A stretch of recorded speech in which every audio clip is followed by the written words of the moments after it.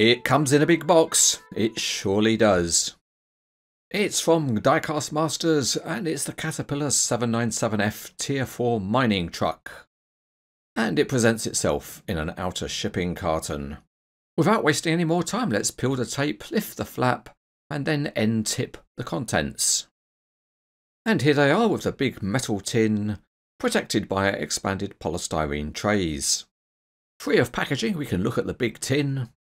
And it's got a great photo of the 797F on the lid. As usual, if we turn the tin around, we get some facts. And we can see that the truck weighs around 230 metric tons when it's empty. And it can carry nearly 363 metric tons of payload. Off comes the big metal lid, and then there's some more packaging. And there's the usual Diecast Masters mini brochure, this one dated 2019. Finally, we get to the position where we can see the model inside the tin, and then it's the job of the giant hand cranes to carefully lift it out. No assembly to do on this model because it's complete out of the tin. Box.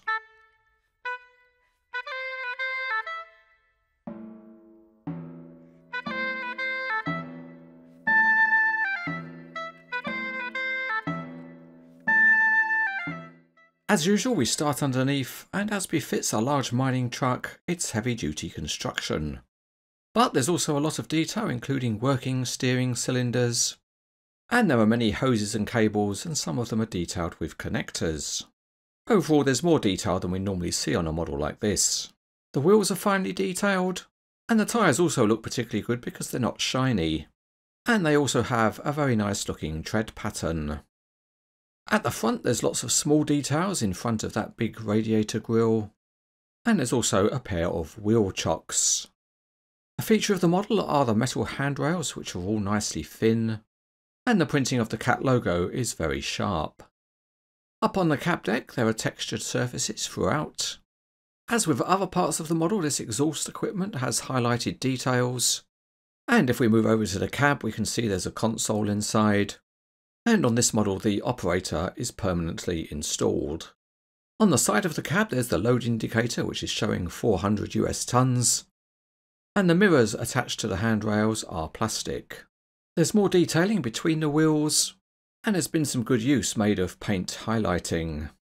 The detailing doesn't disappoint underneath the big dump body either. Again, there are many cables and hoses, with highlighted parts and discrete components. The big hoist rams on the model are two-stage, with the middle part being grey plastic.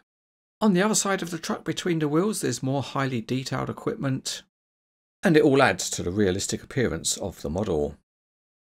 Looking underneath the dump body, the structure is modelled well, and it all has a suitably tough appearance.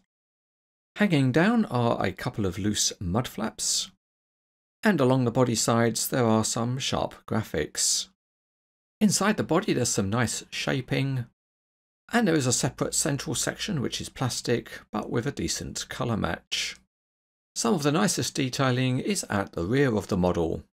There are hooked on securing cables, and there are some nice sharp graphics at the top of the lift rams. And as you can see, cable runs are marked out. Dropping down to the axle itself, there's also more high detail, with some careful use of highlighting.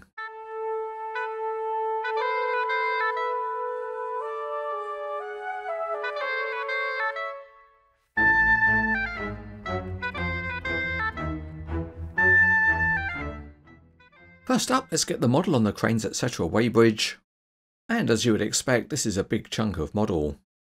Once it's on the weighbridge, you can see that it comes in at about 3.5 kilograms, or just under 8 pounds.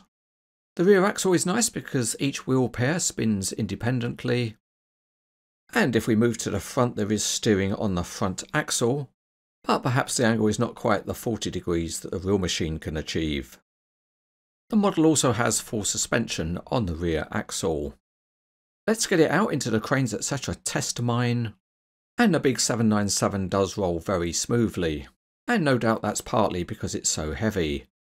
If we set the steering, then the truck follows a smooth curve, and if we want to do some push-ups, the model will help us with that as well, with the rear axle suspension being effective.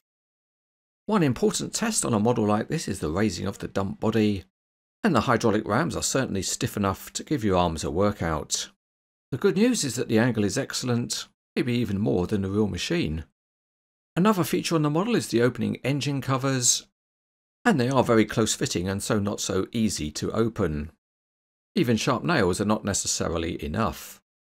But once they are open, they stay open, and you're rewarded with a good look inside at the engine. And again, Diecast masters have done a good job with highlighting to enhance the detail. When you're all done, the engine covers can be dropped shut. Another working feature are the hydraulic stairs, and they fold down and are well grounded. But just make sure you raise the stairs before driving along. It's annoying to get something stuck in your teeth, and it's the same with wheels, so rock knockers are provided. Now a big truck like this needs to be loaded with a big machine. So what shall we use? Well, how about a London double-decker bus?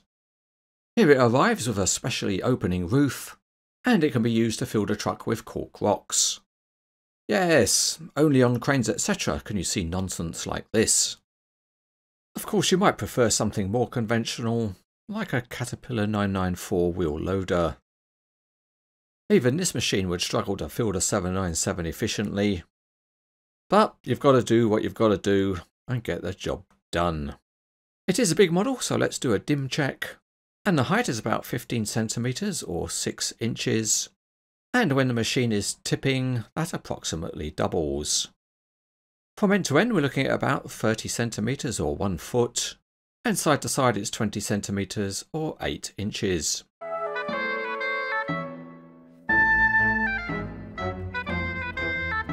This is an impressive large model from Diecast Masters. It has some much improved detailing compared to previous versions of this truck.